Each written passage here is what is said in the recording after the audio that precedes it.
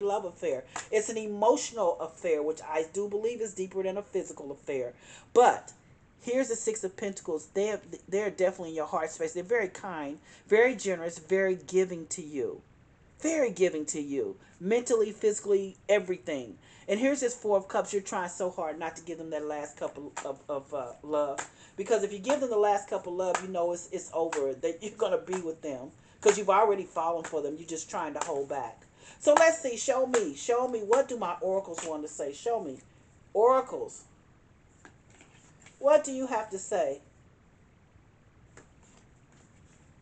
Well, I'm going to tell you. This is interesting.